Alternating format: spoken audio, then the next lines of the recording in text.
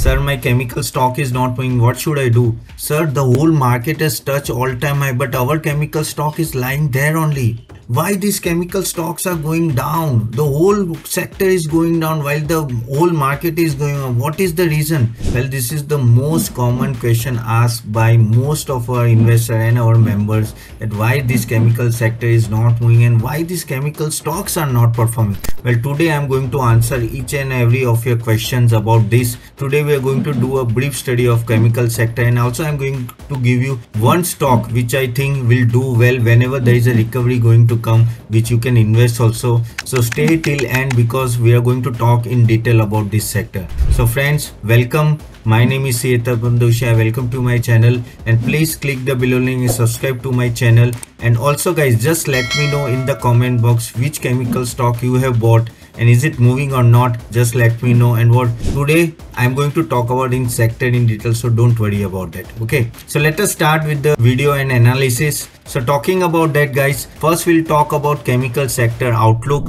So talking about chemical sector outlook guys, if you talk about chemical sector, currently, the chemical sector in India is very well established, and last 10 years there was quite a bull run in chemical sector. However, yes, from last 2-3 years it has not performed well, and there are various reasons. I'm going to talk about each and every reason in detail. So first of all, India is the 6th largest producer of chemicals in the world and 3rd in Asia. Okay, of course we are behind China, but yes, we have a very good hold in the chemical sector.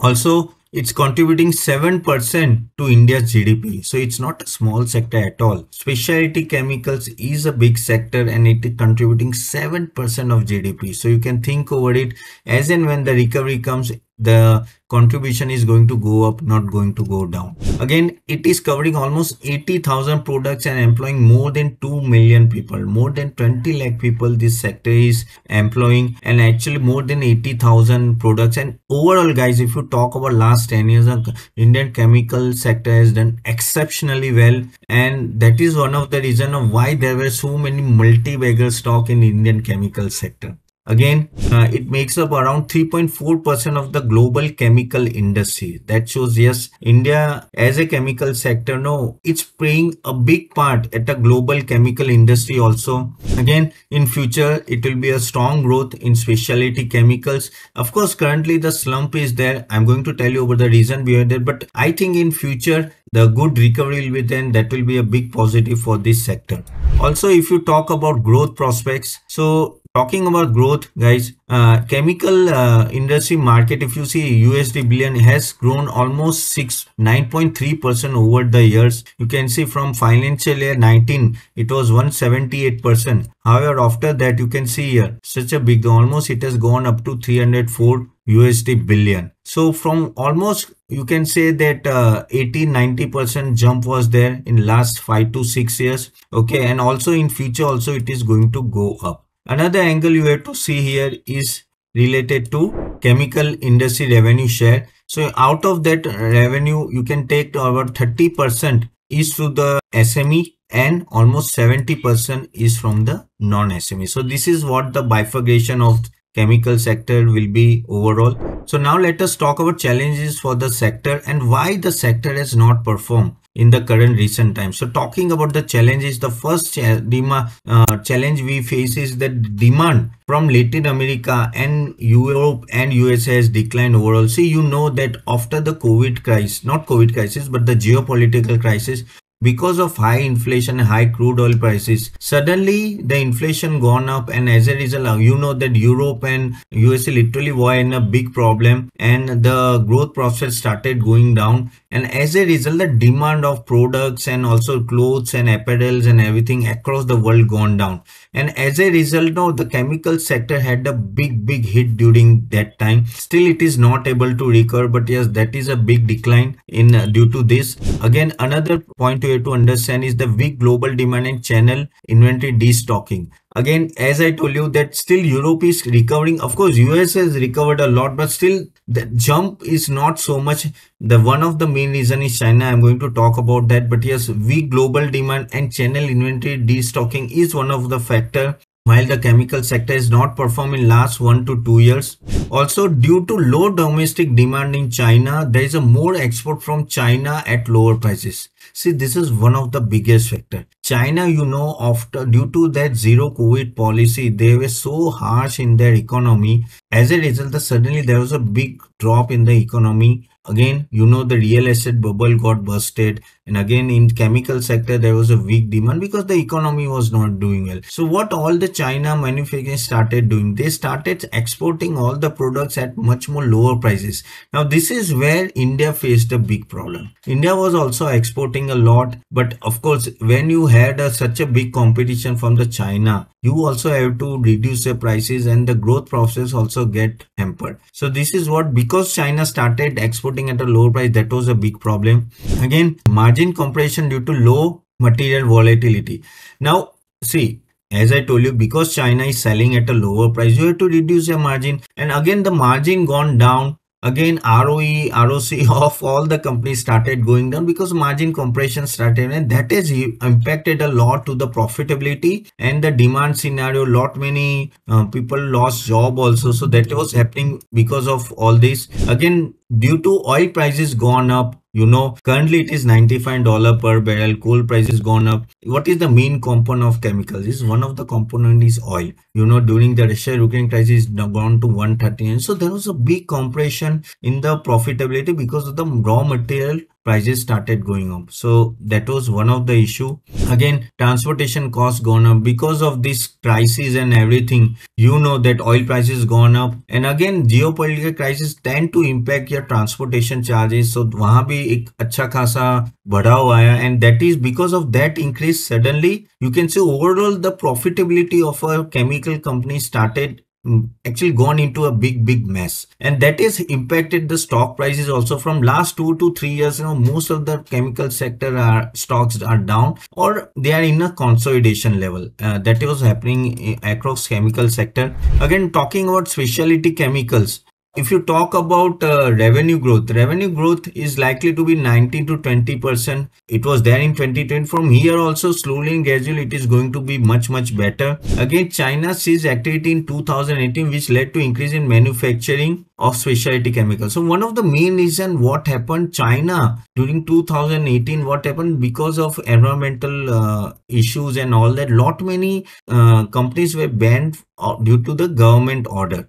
And there was so much of ban that direct benefit got our Indian specialty chemical producer. Of course, they were not knowing that this thing is going to hit in future, geopolitical crisis and everything. But yes, that was one of the reason. Again, CAGR of 11% revenue was there between financial year 15 to 21 for all the specialty chemicals. So that was a big positive. Again, increasing India's share in the global specialty chemical from 3%. So slowly and gradually, because of this push, the market share of Indian chemical companies started going much more. So this was all about specialty chemical, and you can see here in future also there is a massive jump in the capex and everything. So talking about what is the jump in the capex, talking about that, you can see Deepak Nitrate, there is a jump of almost 1500 crore rupees. SRF 12,500 crore, one of the highest capex they are planning by SIF. GFL 2750, 1500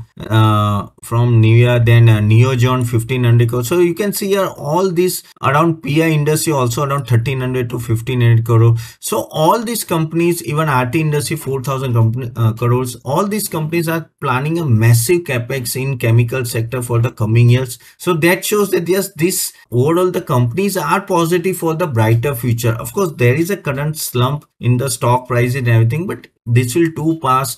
As and when the economy recover, I think there will be much better recovery. So this was all about the chemical sector and how the sector is going to behave in coming future. But now let me talk about one stock which I think, of course, it is a large cap, but I think it will do well over the time, and you can think of buying if you want a safe investment from here. And chemical sector is one of the leaders. So the stock which I am talking about is nothing but SRF. So talking about SRF, the SRF is actually a large cap stock. Okay, the market cap is almost 64,000. So that is what is the market cap, falls in a category of large cap. Overall, if you see, the top was almost 2864 and low was around 2000, but it has done well overall. Promoter is almost 50%, FI is 20%, DI is 12%, public is 17%. So yes, promoter is having the major hold of this company. Again, if you talk about the company, so the company was established in 1970. I'll just give you a small brief about that. A chemical-based multi-business entity engaged in manufacturing of industrial and specialty intermediates. So the company was doing quite well, and the way the company has grown over the years, that is commendable. The way the SRF management has led the company growth over the time, that shows the capability and hold in this chemical sector. Also, there are almost 11 manufacturing plants in India. Two are there in Thailand and one is there in the South Africa. So almost 11 manufacturing plants in India. Also export to more than 75 countries. So as I told you, because they have such a big export now, if China is dumping their chemical material and everything, they will face a problem. And that is was the most of the companies started facing when this they see the competition from China. Again, these are the technical, textile, chemicals, fluorochemicals and specialty chemicals they are expert in, and packaging films. So this is all about the company. Now, what are the key highlights of this company? See, basically, one of the things you have to understand, there is an underlying demand for agrochemical stays, and it is a big positive for the future. See, agrochemicals is quite in demand, and that is a big positive for the company. Again, packaging and textile, technical textile segment facing sheer headwinds, but slowly and gradually it will recover. That is the commentary coming from the management also. SRF is well poised, SRF, to capitalize on solid growth of chemicals segment. As I told you, they are already planning 12,000 crore rupees of capex in coming years. That shows that they are quite confident that yes, in future they will able to address all the issues which they are facing currently. Again, there is a drop in key raw material prices, of course, may warrant a certain price benefit. So now slowly and gradually in future, when the oil prices will started going down and prices will go down, of course that will be a big positive for SRF. Now let us talk about various charts. So talking about various charts, you can see here that price chart, the price chart is almost, you can see here it is almost consolidated level over the time. You can see here, now it is there in the range of almost 2800 to 2000. So it is there in the range only, nothing going gungo about that. Also, if you take another point is revenue growth. So talking about revenue growth, you can see it has gone up from 340 to 393 in financial 33, and in next 2 years the revenue is going to go to 440 to 492. So that is a big thing. Again, in that you can see here the major part will be played from the chemical. Okay, that is the major part, almost 50% of that. Then comes the packaging part, technical part, textile and others. So this is how the growth will be over the time. This is what the projected growth is, but it looks good over the time. Slowly and gradually the company will be on track, the demand will come back. Also, another thing you have to understand, the capex. Now talking about capex, as I told you, the company is planning big time on the capex. So of course that is majorly they are going to allocate into chemical, again then packaging and technical textile. So this is how the basically the allocation of capex will be. Also, if you talk about the 5-year capex plan, so out of 15,000 crore of capex, that is what they are planning for next 5 years, 12,500 will be related to chemical and others will be around 2,500. So majority will go to the chemical sector only. So this, but yes, it is one of the massive capex if you talk about any chemical company. Now let us talk about the ROC. Now what I told you, that ROC of most of the company has gone down. That one of the reason because of the margin compression. Again, the slower growth and demand across China, US, not yes, US and Europe basically there, and again China dumping their complete material at a much lower price, and that was a biggest you can say the margin compression happening. So here you can see here the margin has gone down from 23 to almost 20.9, but now from next year onwards the margin may go up, that is ROC may go up from 21 to almost 21.9%, which may slowly and gradually recover, and आगे जाके भी it may go up over the time. That is what the expectation it is. Also, if you talk about ROE guys, yes, it was earlier 24.5, then 22, 21.9, 19.8. That is what happening in next 2 years.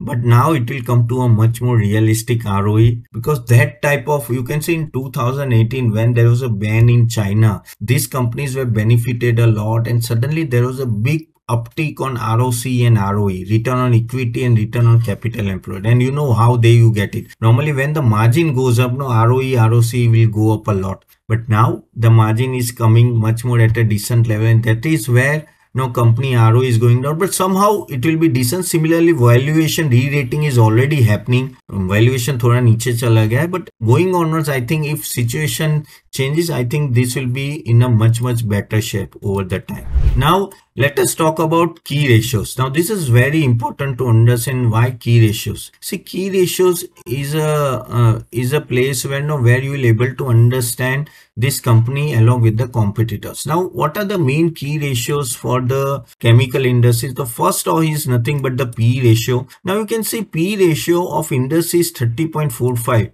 Here the SR is 34. However, you can see other P ratio like Linde, Pidilite, no, they are exceeding 80-90%. Somehow I think P ratio is okay, it is above industry average, but it warrant a little bit of premium compared to industry, because it is a market leader and it is also performing very well. What about current CMP divided by book value? It is 6.49, which you can see most of the company are having it. Of course, few companies are having more than 16-17, but you have to there are extraordinary premium they are getting, but there may be some reason because they are getting premium, they growth and everything. But what I feel at this level, SRF, a good quality company at 6.49, it's a good one. Talking about debt to equity, now debt to equity is 0.43, which is below 1. That is very good thing, because see, these are the main ratio like current CMP divided by book value, price to book value, debt to equity, ROE, ROA, and net gross margin are some of the ratios you have to check it whenever you are reviewing any chemical stock I am talking about. Again, ROE is 22. You can see it is much better than Pidilite and most of the companies. So that is a good point. So 22 ROE is good. ROE is 12.51, which is also decent enough. And gross profit margin is almost 39. Yes, it was much more higher earlier, but now it has gone down because of same reason which I told you earlier. So this is how the you can say the key ratios are there. So talking about whether we should buy this company or not, I want to tell you, yes, you can buy. And why SRF? First of all, it holds a strong long-term earning growth prospects. Even though the stock is down, the future looks much brighter from here. Company is planning to add 6 to 7 dedicated plants in financial 24. So more expansion is coming, and already I told you the big expansion plan of almost 15,000 crore is coming into picture. Again, underlying demand of agrochemical stays, which is a big positive. So for future, when the agrochemical demand comes back, I think this company will be benefited a lot. Again, the inventory rationalization is transitory in nature, and once the situation normalizes, SRF is well poised to capitalize on solid growth in the chemical segment. So this is why the SRF is the stock, why I believe in that stock. It's a large cap stock, but a safe stock if you really want to invest for the future. And I think all this go through a cycle. I think this is also a downward cycle for the chemicals stocks and sector, but I think it is going to recover maybe in next 6 months, 1 year. But as and when economy of US and Europe will go up, this thing is going to recover. But you have to invest when the things are available cheaper to you. That is where you make money, correct? And that is why I'm telling you you can add this stock at this current level. So this is what I wanted to tell you, and just type in the comment box whether you have this stock in your hand or any other chemical stock. And if any stock you want me to analyze, just type in the comment box. And you have to subscribe and do like this channel. Correct? So I am going to meet you soon in the next video. Bye for